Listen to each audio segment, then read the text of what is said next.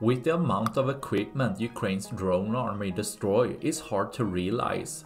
Striking anything and everything, nothing Russian is safe in Ukraine, and even in a lot of Russian territory as well, with specialized equipment playing a vital role for Russia's capability.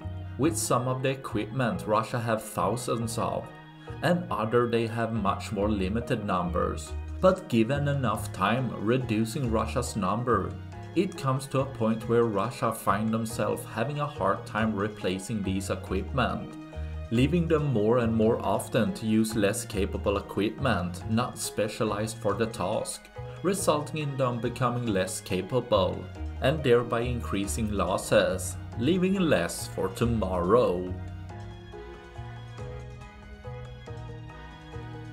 That's all I had for this video. Please like and subscribe for more. Thanks for watching. Bye.